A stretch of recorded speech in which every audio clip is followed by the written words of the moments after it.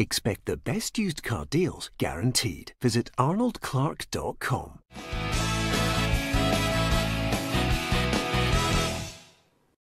Welcome to Peter and Roughie's football show, sponsored by Arnold Clark. I'm Peter Martin. It's Wednesday. Thank you for joining us on the programme and supporting PLZ Soccer on the YouTube channel. In the studio tonight, Alan Rough, Tam McManus and Barry Ferguson are here. We're going to talk all the football on offer in the Premiership tonight and look back at the Edinburgh Derby.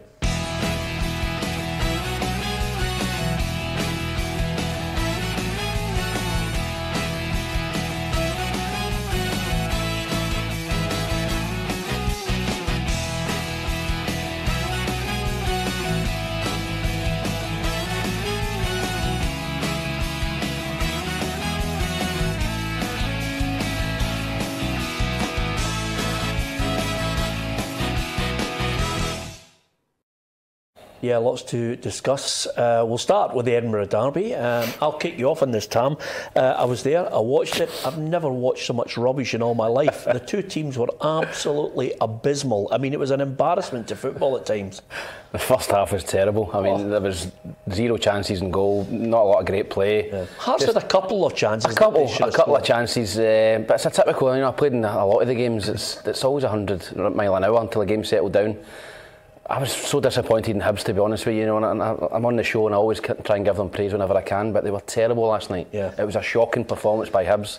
They looked as if they just had to turn up and beat Hearts. And in derby games, whether it's Edinburgh Derby, Old Firm derbies, anything, form goes out the window. You go to turn up, you win your battles, and then you go and win the game. Hibs were terrible. They were insipid last night, very poor. And over the piece, Barry, Hearts did deserve their win. They started to play the better football. They looked dangerous on the counter-attack as well. And they got their just rewards with all three goals. Bazanic's was an absolute peach as well. But, this for me is... what we've been talking about. I said I couldn't see them getting relegated. It just needed a spark, and this is the second one that's come their way in the space of the last week or two. Yep, I was worried for them after the first Rangers result that they got. You think that was going to kick them on? It didn't. The result against Rangers at the weekend, finally the pennies dropped for them. They've went to their closest rivals, as Tam says there. A derby game, it's difficult to play in and get a result, but overall Hearts certainly deserved their 3 points, and they've shown a bit of character, which has probably been missing. Yeah, that's 2 games in a row, and Daniel Stendel, the manager, wants 3 in a row. Only 1 game in the league, and we have 10 games left, and we need to do it again on Saturday, again next week. But it's good for our confidence that we know we can do it 2 times in a row, and I hope we can show it we can 3 times in a row the same do. Yeah, it's all about, getting a good result again at the weekend, Roughie, for Hearts. The Hibs manager got slightly miffed with me when I said to him it seemed as if Hearts were more up for getting the result. He thought I was being disrespectful to the Hibs players by suggesting that they wouldn't be up for it. Some managers, start talking a lot of nonsense. They weren't up for it. They were beaten to every ball. I thought some of them weren't up for it when the first goal went in. And it is a setback in a derby game. If you lose the first goal, you've got to sort of readjust. But there was certainly 4 or 5 of them just couldn't get a hold of it. And obviously when the second one went in, it got even worse. A lot of them went into their shell. But no, I don't think we can take anything away from Hearts. I think on the night, they were the better side. Yeah, Mark McNulty, lucky man to stay in the park. Can I just suggest to you right now, if this had happened in an Old Firm game, we'd be calling for a government investigation. Yeah. We'd have it splashed all over the back pages. Mark McNulty would have to get into the witness protection scheme. But somehow it's, Mark just stepped on Sean Clare, it'll be okay. He might pick up a yellow. He's very lucky. I think he'll get done anyway. He's going to get a 3-game ban, I think there's no doubt about it for me. He could have put his foot anywhere, but he stamped on him. It's plain and simple. No time for that, no place for that at all in football. I think he'll get his ban, and he was lucky to stay in the pitch. I think I can't believe the referee missed it, to be honest. Yeah. It was in the linesman, it was literally 20 feet away from both of them, and both of them missed it. It's just ridiculous refereeing and officiating again. Yeah, I wonder what bearing this match will have on the cup game coming up. Certainly Jack Ross is looking to the cup game to try and put things right from last night. But also in the aftermath of that type of result, you'll probably be told you're really poor. But the truth is they're not, and they've shown that in recent times. So it's just reminding them of that, and what they've got is an opportunity on Saturday right away to win a game again and put part of that right. And then in terms of this fixture in isolation and what it means to people, we've got a chance in a big game to do that in 5 or 6 weeks' time. So there's a couple of things for us to take stock on, but there's some things to be better at. Well, I know from time to time on social media, Tam, you do take pelters. You're not the bravest of lads with the social media. Usually you run away and hide in a darkened room in case it gets heated. But are you going to apologise to the Hearts fans now? Because last week you said they were going down. This week, have you changed your mind? I don't know. Listen, they're only a point above the bottom. I was getting pelters for the Hearts fans last night. I did actually say a couple of months ago that it was the worst Hearts team I'd ever seen. Yeah. I think now they're starting to get their act together. You know, I'd probably rephrase that now. But listen, they're a point above Hamilton. You know, I wouldn't get the bunting out to it just yet. They're not safe yet. With a game in hand, but the bottom six, you know, I've been in that bottom six when it splits. Yeah. 6 pointers all over the place. You know, big games down there, and they're certainly not safe yet. But they looked good last night. Fair play to them. Yeah, absolutely. God, did you see him? That was through gritted teeth, by the way. I'm amazed we actually got it out of him.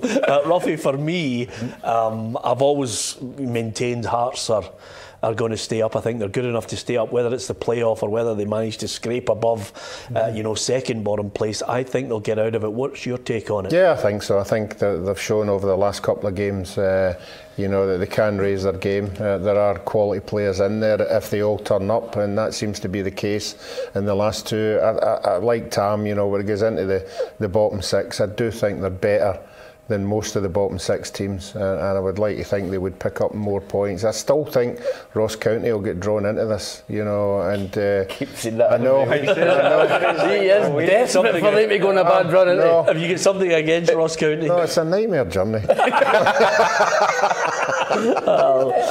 Okay, we'll wait and see how it all plays out, but let's move on to something that just seems to be, I think when we look back over all the programmes, Alfredo Morelos will not be too far away from our topic of conversation.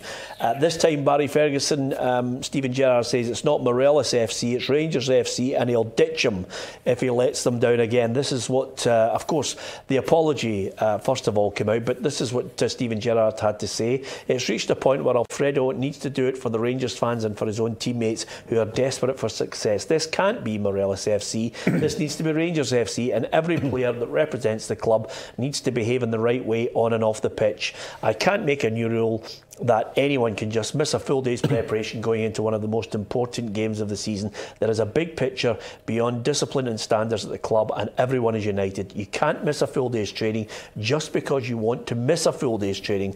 I had to do the right thing for the dressing room. I had a one-to-one chat with Alfredo and told him how it was. Is he in the last chance saloon for you, Barry? Yeah, it certainly sounds like that. I think that statement for the managers, I'm 100% behind that. There's standards, the manager sets standards, and if a player doesn't abide by them, then he's got to be punished. And I think Stephen Gerrard done the right thing on Saturday, leaving them totally out the squad. You can't pick and choose when you want to turn up for training, Peter. They pay him a lot of money. He is a very good player, don't get us wrong. He's a big player for Rangers, but if the manager let him come into the squad on Saturday, then it's an open book for the players, other players to go and do the same. So for me, the manager's spot on with that decision. There seems to be a free-for-all on this one. There was wild speculation that maybe Stephen Gerrard, and I reckon he did a lot of soul-searching at the weekend on whether he was going to continue or not. But suddenly, yet again, Morelos is at the heart of all discussions. My opinion, and I don't know how you feel about it yourself, but I think, we're now watching the last, 10 games of Alfredo Morelos in a Rangers strip. I think he'll be gone in the summer, no question. Yeah, but without this bit of indiscipline from him, I think he would have went to summer anyway if a decent offer come in, Peter. So it's not making any difference to my own opinion now. I think he is a player that a lot of clubs will fancy. Will this make a difference with a bit of indiscipline? No, I don't think so. I still think clubs will come and take him. So it's up to him now to go and show that form he showed in the first 6 months of the season and start getting back to doing what he does best, and that's score goals. Yep, and if he puts in the performances, it may well enhance the chances of a higher calibre club coming in for him. Of course, he issued the apology. Whether it was too little or too late, only time will tell. This is what he had to say. Tam, you can give us your thoughts on this. I wish to apologise to the club, the manager, coaching staff, all of my teammates and the Rangers fans for disappointing them with my conduct last week. I understand that people inside and outside the club are disappointed that I let them down, and it was never my intention to do so. Everyone at Rangers and the fans have given me so much love that I'm so grateful for, and I just want to show everyone on the pitch how much Rangers means to me. I mean, it's just been wild speculation that even in the Dubai trip he was overweight, and a few fallouts with some of his teammates are just some of the rumours that were circulating. I just think all of that is too little too late.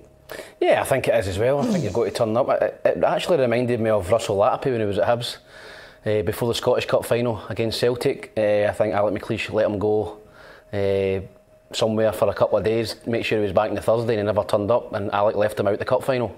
We lost 3-0 to Celtic anyway, but I think it's a point you've got to put down. Alec McLeish done that for the squad. You know, if he let Russell Latapy play on the Saturday, then everybody would have thought he was weak. So I think Gerrard was well within his rights to do that. Personally, I think Morelos has chucked it. I think he's chucked it at Rangers now. See if the manager doesn't make that decision, that's a sign of weakness. Yep. It's shown clearly that the manager's the leader at the club. Yeah, just pick up on that point. What do you mean he's chucked it? I just think he's down tools. I think he's down tools since the break. He's not looked the same player, as you said. I think he's looked a little bit heavy. He's got nowhere near the amount of goals he should be getting. He's obviously turned up late for that. I think he's got a transfer in his head. I think something's been organised, and I think he'll be away. I think he's definitely going to be leaving. I think it's a done deal.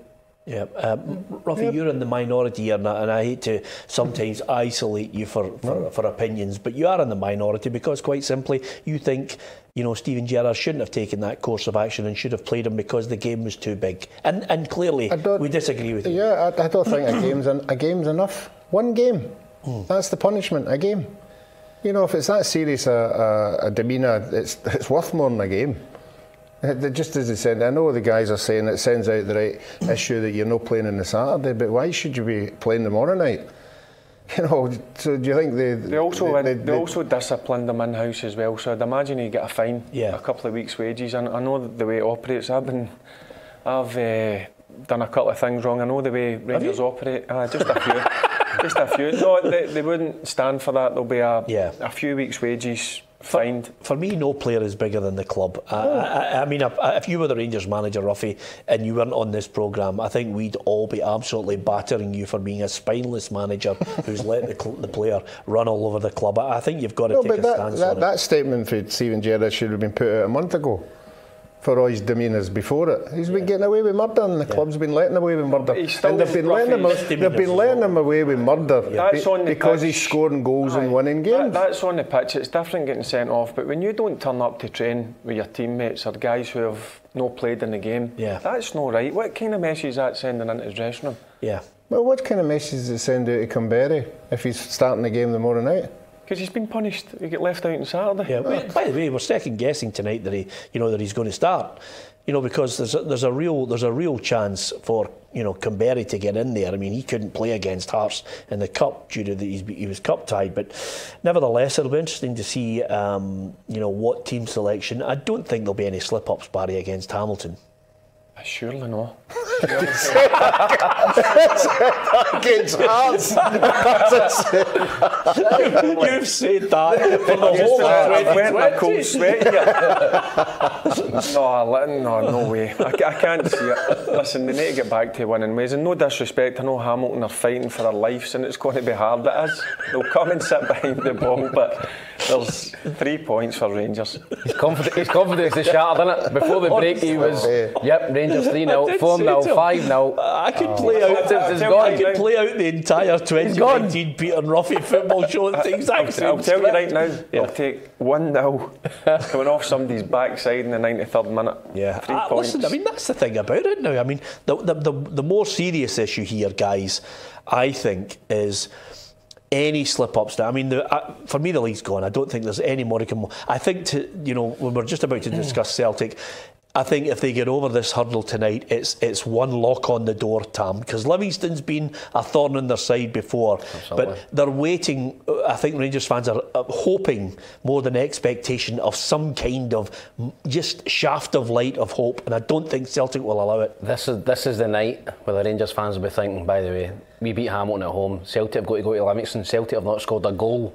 against Livingston away from home in 3 games. You know, they've had a terrible record at that stadium. The Rangers fans will be thinking, by the way, Livingston can do us a turn the night and we can beat Hamilton, we're back in it.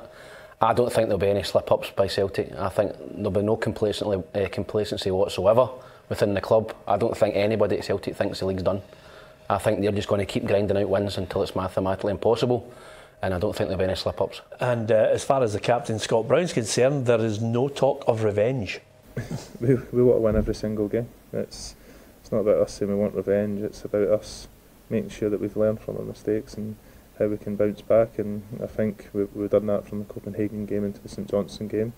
We've done that after the Livingston game, we went on a great run after that, so it's about learning. As I say, people are not perfect, we're going to make mistakes here and there, but we need to make sure we don't do it consistently.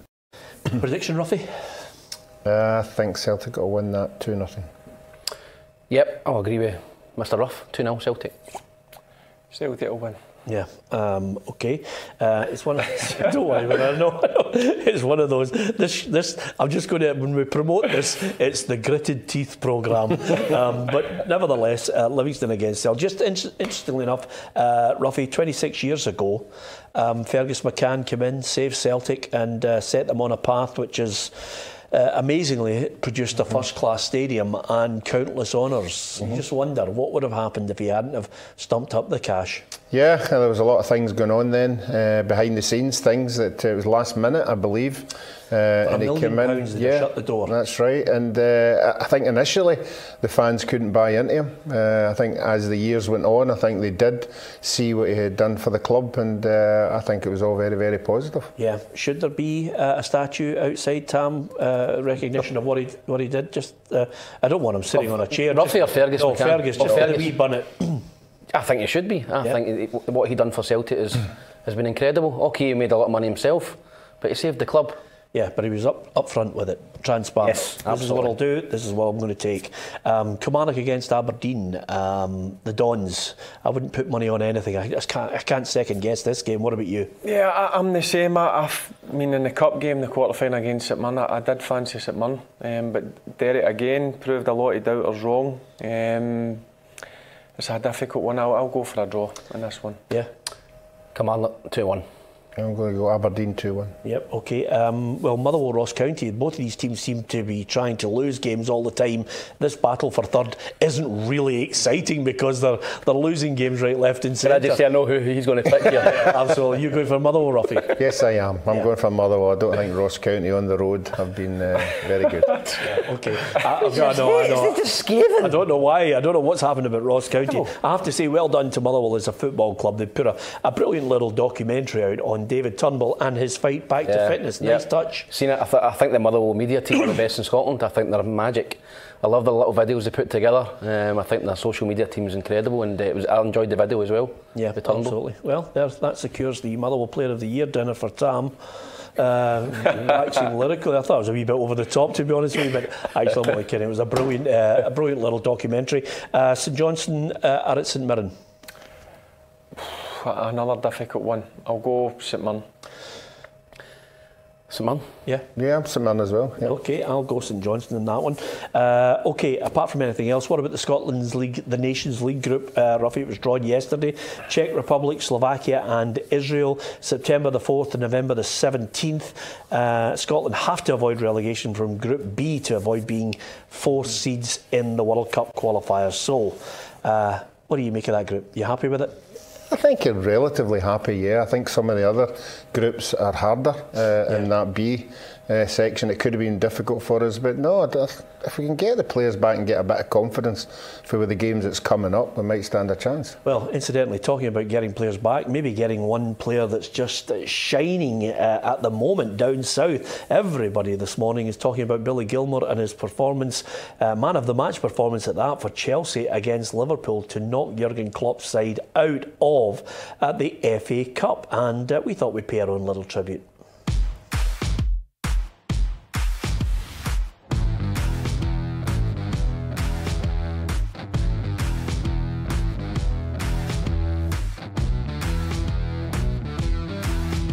I've got absolute trust in Billy, and I think when you watch him play, I remember when he first came against Sheffield United and we drew the game and people sort of questioned this kid who looks like a 15-year-old or something. I remember individually someone saying that to me.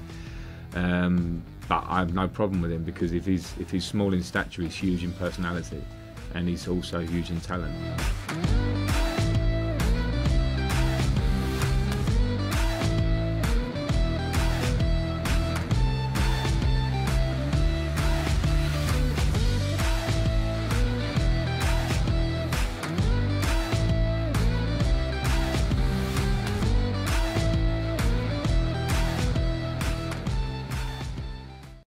Two quick questions before we finish, Barry. Everybody was raving about you as a youngster coming through at Rangers.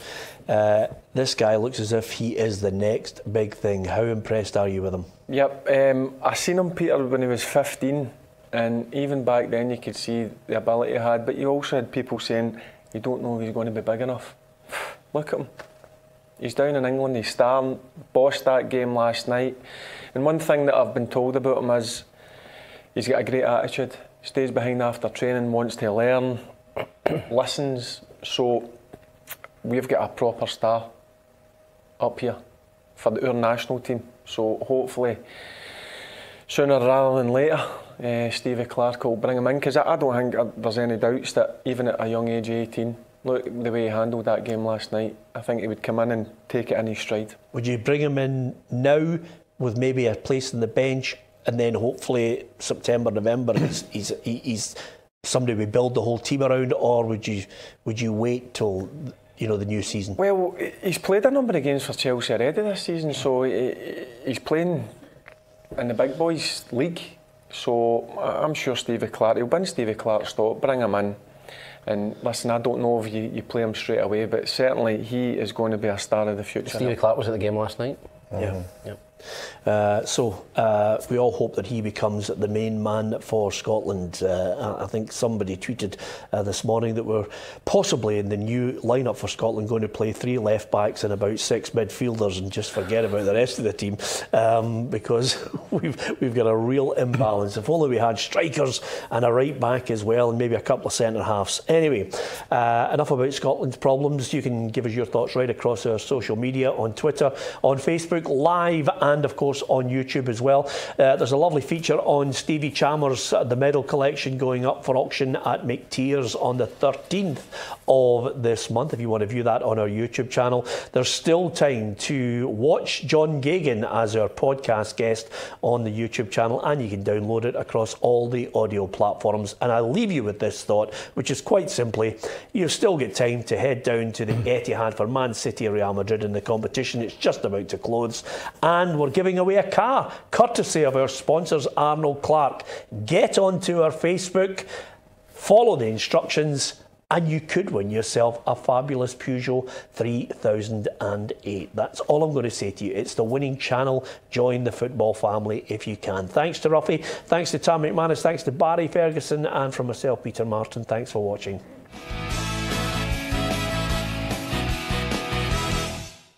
Expect the best used car deals guaranteed. Visit arnoldclark.com.